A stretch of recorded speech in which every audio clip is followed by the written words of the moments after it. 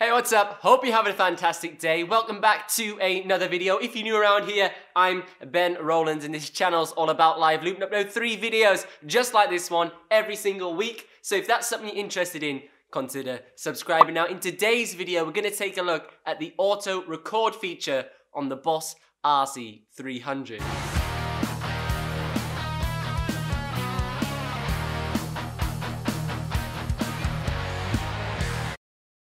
So in today's video, I'm trying out a brand new hair product. It's a volumizing spray, and it's apparently meant to make my hair look absolutely massive, like something straight out of the 80s. If you think it's doing its job, comment down below, #killing it. If you think it looks absolutely atrocious, #get a haircut. But in today's video, you came to learn about the Boss RC-300's auto record feature. So instead of talking about it, let's just see it in action.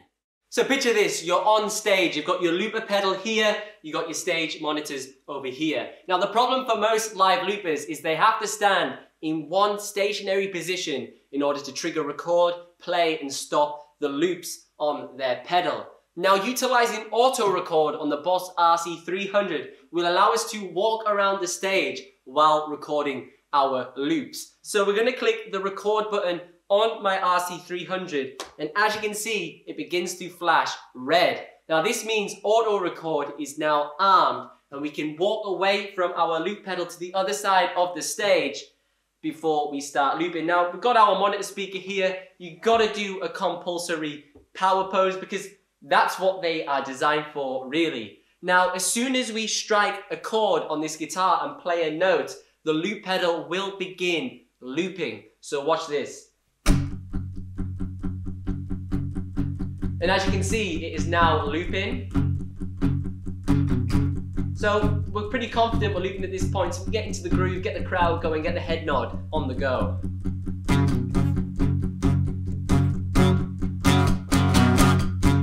Now it's probably time to stop power posing. It's kind of lost effect at this point.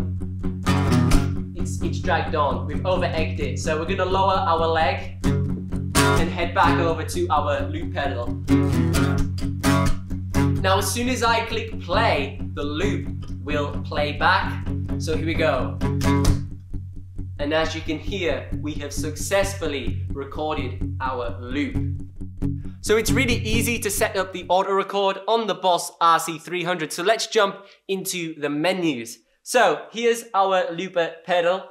You want to go into memory edit. We're then going to scroll across to the right until we get to auto record. Now out the box and by default on each memory it will be set to off. So you want to turn this to on. You're then going to exit out and then you would write this to the memory in order to save it. Now if you want to copy and paste this to multiple memories so you don't have to do this every single time, all you have to do is you just have to turn this to the right until you find whatever memory you want to do it to, and then you click right and then you just repeat that process until you've copied it as many times as you wish.